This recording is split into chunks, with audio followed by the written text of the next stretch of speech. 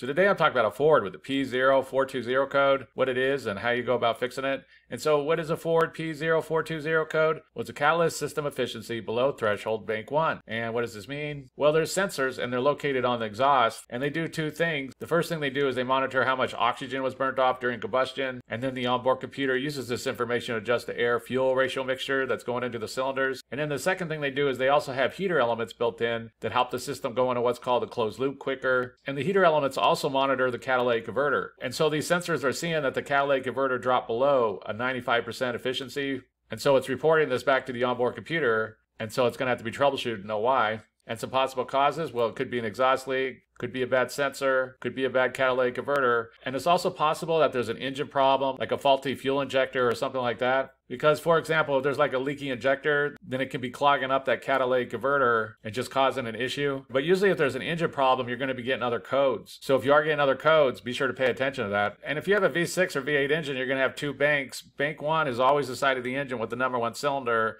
And then the opposite of that is going to be bank 2. So if you find the number 1 cylinder, that's going to be bank 1, and that's the side that's having the issue. If you have a 4-cylinder, then it won't matter. And it can be a good idea to get a diagram where all the sensors are located and the catalytic converters and things like this. It could just make things easier. For example, here's a 2007 Ford F-150 with the 4.6 liter. And as you can see, bank 1 is right here, and it's going to have two O2 sensors and the catalytic converter. And so once you locate the bank 1 O2 sensors and catalytic converter, there's two ways you go about doing this. You could test the O2 sensors and see if they failed, or you could test the catalytic converter and see if it's failed. There's some different ways you go about testing the heater element inside the O2 sensors. I made a video on that. I'll put a link down in the description if you need to check that out. There's also some different methods on how you go about testing the catalytic converter. Quite often when a catalytic converter fails, the vehicle won't have as much power as it once did. So if you're driving the vehicle around and it doesn't have as much power as it once did, then that's a sign that it's clogged up and the engine's having to work extra hard to pump the air out the exhaust. So there's some different methods to check to see if that's the problem. Some mechanics will bust loose the bolts right in front of the catalytic converter so that the air can escape easier. They'll open it up like a 1/4 inch or so, and then they'll drive the vehicle around the block to see if it has more power, because then they'll know if the catalytic converter is clogged up.